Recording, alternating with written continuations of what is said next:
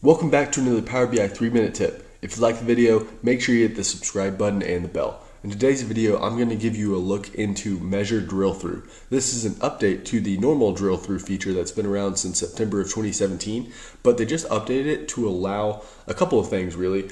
They now allow you to send multiple filters through to the next page instead of just the one filter that you were passing through Drill-Through. And they also allow you to pass measures. So you don't just have to use categorical variables now, you can now use entire measures. So I'm going to give you a look into how these changes have really affected how you will build reports in the future. So I'm going to set up a normal Drill-Through. This is on my details page. I have an overview page and I have a detail page. And this detail page just kind of shows all those different slicers and how and what we're passing through. So if I want to set normal Drill-Through, let's say I want to pass in the country, I'm going to go to dim geography and English country region name and throw that in the Drill-Through well. So by default, we now have this keep all filters.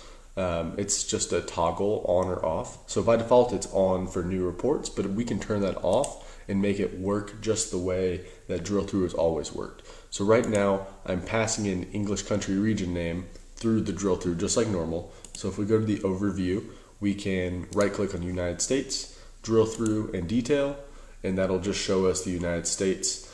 But you see that no other filters are passed through, such as if I had selected management, but if I also select maybe mail, if I select mail and I pass through Australia, you can see that Australia gets passed through, as you can see by the name, but you see no other filters have been passed through.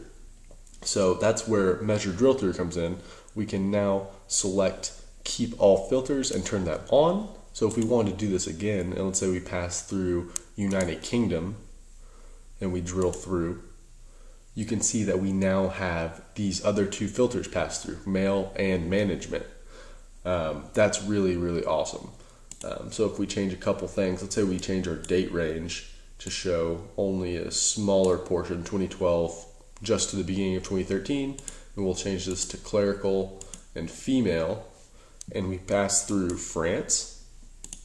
We now see that we have the date range that we specified, we have all of our filters, and our measure is working the exact same way. I mean, it's only using our filters based on the date range and the filters that we pass through, and we're only getting France. So it's working exactly like we expected. But there's one more thing that I want to cover here, and it's really the reason they call it Measure Drill-Through.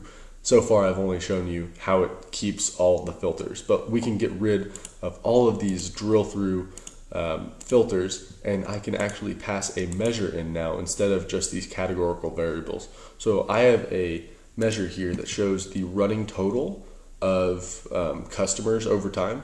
So by the end of this date range, we have like 279 customers given all of these filters. So if I go to detail and I pass in this running total measure, I can pass that into the Drill-Through well. One thing to notice is that the keep all filters button is now grayed out and it's stuck on, and that's because measures are entirely determined based on the filter context. So it has to pass through all the filters. It has to keep all of that filter context to properly calculate the measure.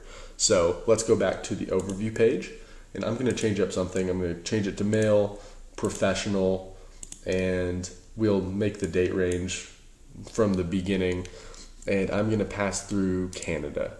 So if I'm going to pass through this point right here on the running total. So it's going to take me to the detail page, and I have male and I have professional.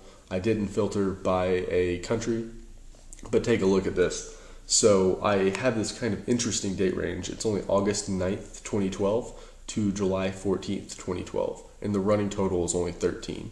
That's because I actually clicked on a date of running total. So it's passing through the filter context of the point that I'm actually clicking here. So I had passed in, I think it was August of 2012, something around here, and I drilled through. It only sent this one bar for my running total graph. So it's really just passing through that filter context of that one point.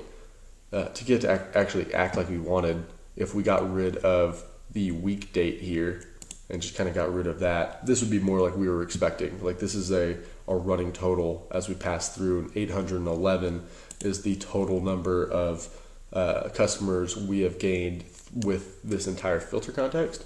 But that's kind of a look into how you can use measures as drill through filters, and doing so passes through all the filters that would go into calculating that measure. So measure drill through is really a cool feature that they added. It's something that people have been asking for a long time, wanting to keep all the filters of your report page instead of just the filter that you're passing through. So go ahead and give it a try. If you like this video, make sure you subscribe to the channel, and I will see you in the next Power BI 3-minute tip.